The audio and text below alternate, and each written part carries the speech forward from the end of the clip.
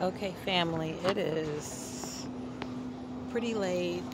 I am getting on the subway here, headed to Manhattan to visit the World Trade 9/11 Memorial. It is almost midnight here, but the city that never sleeps. So I have a little over 6 hours before my flight leaves from JFK to Atlanta. It's going to take me an hour to get to Manhattan and then an hour to get back.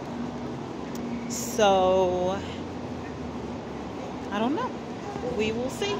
But I'm excited. This is one of the top things on my bucket list, and I'm about to get into it, y'all. And it's fortuitous that it's at night, so I get to see it all lit up, including the Statue of Liberty probably. So yeah, all right, y'all, thanks for joining me on my journeys. I am almost home to my people. Love y'all. Bye.